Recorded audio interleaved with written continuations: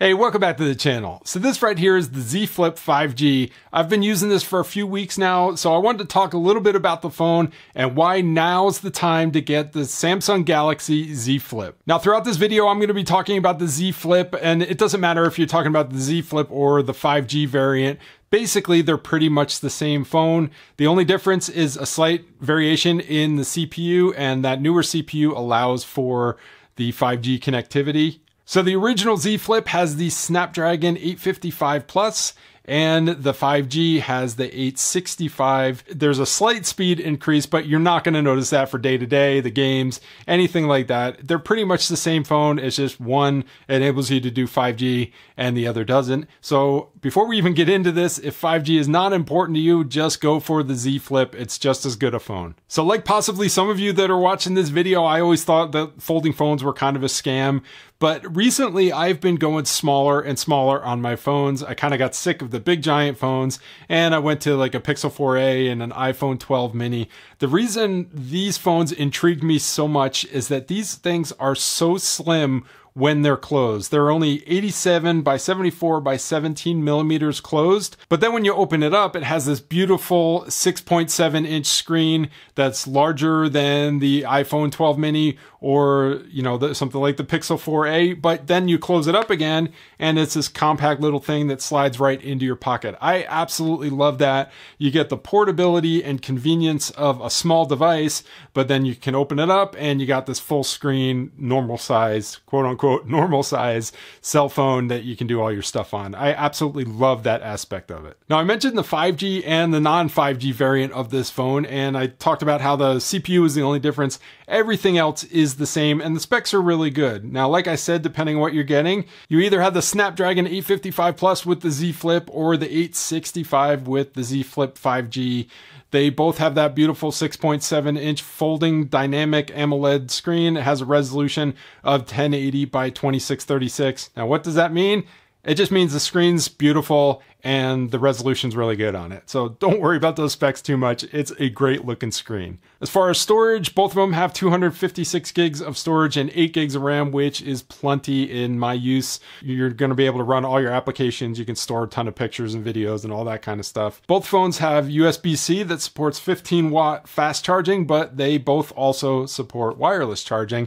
And that honestly is how I charge my phone most of the time. Now, the phone has two cameras. It has a 12 megapixel main camera and a 10 megapixel selfie camera. Both of these cameras take great pictures. They're very clear and crisp. Now, Samsung does use that kind of exaggerated saturation, so things are a little punchier than they may be on other phones, but they both take great pictures. Now, there's a lot of people that say, you know, these are not flagship cameras and all that kind of stuff. And while that's true, I mean, who cares? They take great pictures. I don't care if it's the same as the, you know, the S21 Ultra or whatever. Who cares? It's a great camera, takes great pictures. It's on a freaking folding phone that's like super thin. So it's great for me, and it's going to be great for probably like 99% of the people that are going to get this phone. Now, when this phone is opened up, it has full Android. I'm not going to go into that. You've probably seen Android before. It's just like any other smartphone. When it's closed, you have a little screen on the front that shows you notifications, the time, and that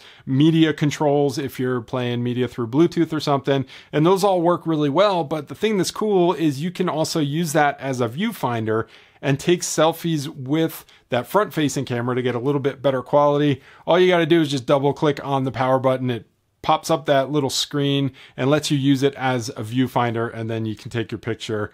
It works really, really well, and you get a little bit better quality selfies with that 12 megapixel camera. All right, so since this is a folding phone, I want to talk a little bit more about that folding screen. And that screen is awesome. It is beautiful, 6.7 inches. It's very responsive to touch. The colors are great. It's a great screen as you would expect on an expensive smartphone these days. Now, I do want to talk about that crease because the crease is there because obviously it folds. I've seen a lot of people out there say they get used to it. I've not gotten used to it. I notice it every single time. It's there. It's in your face. There's no getting around it. But it's on a freaking folding phone, so I don't really care. I'm somebody that's so concerned about my screen that if I put a screen protector on there and I have one tiny bubble in there, I got to pull the thing off because it drives me crazy. This crease is there. It's noticeable every single time I use the phone, but I don't care because of the benefits I'm getting from this folding phone.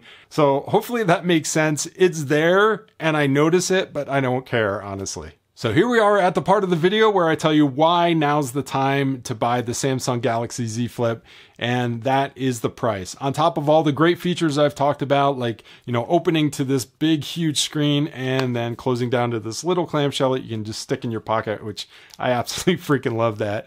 But when these phones first came out, they were about $1,400 each. Right now on Swappa, you can get the Z Flip for about $500 or the Z Flip 5G for about $600. That's where I got my phone. I'll have some links down in the description if you want to check that out. But when I got this phone, it came and it looked like nobody had ever even touched it.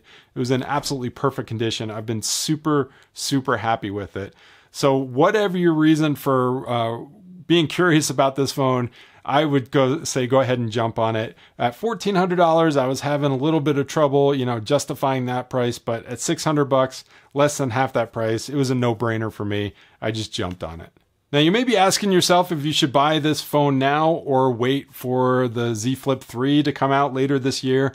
I would say still, if you're curious about it, get this phone. When the Z Flip comes out, it's going to be over $1,000 again, whereas you can get this one for $500, $600. And then you can always use that as a trade-in for, you know, the Z Flip 3 whenever that comes out. I would still recommend getting this phone unless you absolutely need all the latest and greatest features. But honestly, I will tell you right now, most of you watching this video do not need all those brand new features. This phone is going to be more than enough for you. Now, hopefully you found this video useful or informative. If you did, please hit that thumbs up. If you really liked it and you want to see more, hit the subscribe button and the notification bell. If you have any questions, leave them down in the comment section below. I try to answer as many comments as I can, and I will see you in the next video. Thanks so much for stopping by.